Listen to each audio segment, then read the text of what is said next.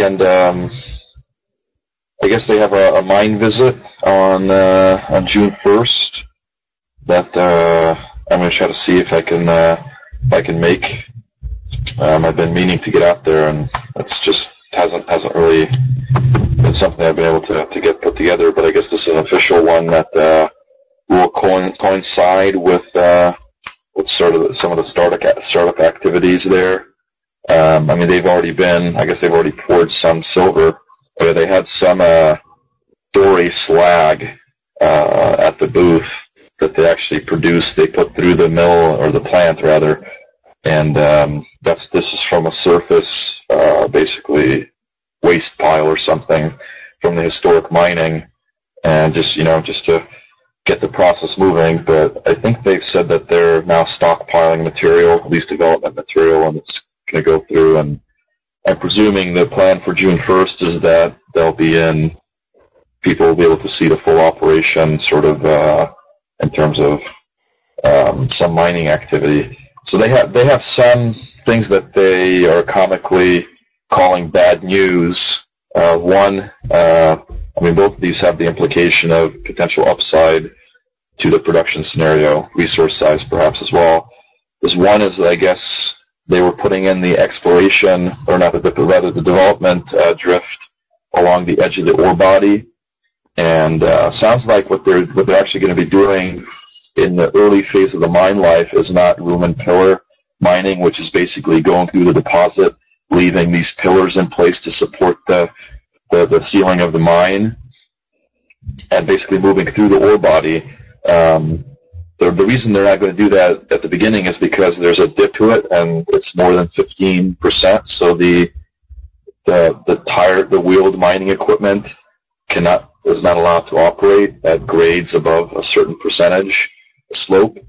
So what they're actually going to end up doing is coming in underneath, as I understand it, and essentially removing the material from the roof. So they're creating space underneath the ore body in this early part of the mine life where there's a deeper slope to it, steeper slope, and then coming in and taking it off the ceilings. Anyway, so as they were going in and trying to develop these initial headings to go into the ore body, they discovered that apparently the mineralization is wider. I don't remember what it was, 100 feet or some significant extent wider than it's modeled and that had been drilled.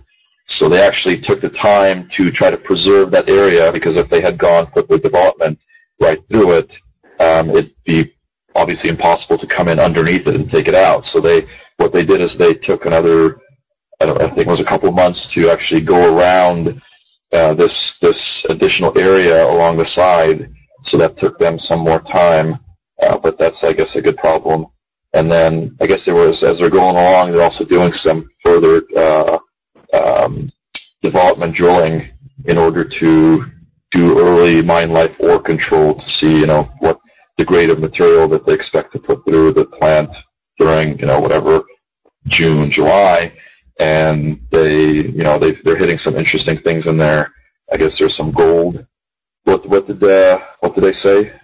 That they found some. What was it saying? Did you hear that? What Gary was saying about that, David? Contaminated with gold? Yeah, right. Contamination. That's what it's called. So Lennox, I guess, is again this kind of comical. He's saying it's the mine's contaminated. We found. But the good news about that is he's talking about gold. So basically, there's either some kind of skarn or some other type of system there next to the silver dominant. Maybe it's related to it, but that's one of the things that they want to see is how significant an amount of gold there might be. I mean, it could be a complete anomaly, or there could be something pretty significant. In terms of the exploration, what they've done is, historically the resource generally has been known. So what they've done is they haven't done a lot more than to drill out this one structure, which dips and is so wide and so long, and they haven't really put too many drill holes outside of that area. And obviously, they've now found that in some parts it's actually wider, and then also maybe there's some other things in there as well, like gold. I mean, who knows? These systems can have some base metal things like that as well in there. So Anyway, so I think that's all potentially pretty good news.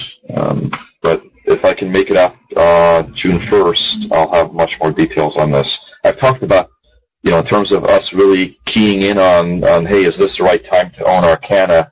I really want to understand how robustly and well they've designed their early mine plan, because with underground mines, they're complicated enough that it can take up to several years, as we've seen with many of the companies, to figure out exactly the right mix of development, rate, number of stopes or open faces that they're mining from. Each face will have to typically have a mining crew associated with it, so there's more expense on the cost side with having more faces, but that's where you get the ore from, so there has to be enough to feed the mill, or there you have kind of an issue. There could also be a bottleneck that needs to be worked out someplace along getting the ore from the face into the plant, and until you actually are running at near capacity, you may not realize what those bottlenecks are. I mean, Great Basin, they're jumping ahead a little bit. We talked to them as well, and they just seem to keep having problems. One of the things with their mine at Burnstone in South Africa was apparently that at the bottom of the chute where they're feeding ore into the chipper to bring it to surface, they didn't plan for the fact that not all the ore falls in the bin, and they had left basically a void underneath that was inaccessible. So as material fell out and it filled up that area underneath it, and eventually they couldn't lower the bin enough for the ore to drop out of the chute into the bin. So they have to actually bring in a tunnel or a drift level with the bottom of this ore pass so that they could periodically remove all the material that kind of fell to the side so the bins can come all the way down. Seems like a minor thing and probably should have been in the initial design, but those are the kind of things that can happen with mines, and maybe that was more of a sloppy example, but I think similar things will show up in most underground mines. But I think it just has to be expected that will happen. So, you shouldn't. I mean, if you have gangbuster results right out of the gate in a mine, it can happen. I mean, to Gold Resource, Goro's credit, they spent, I think, quite a bit of time sequencing that, so that knowing that there's going to be issues and basically having designed it and set it up in such a way that it's basically flexible enough to be able to deal with that. For example, stockpiling large amounts of material before you declare commercial production. So if you do have a bottleneck, your mill is not going to be starved for feed.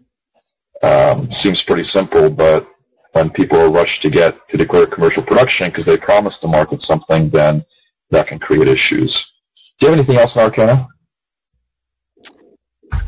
I think that was more than I would have. Yeah. Okay.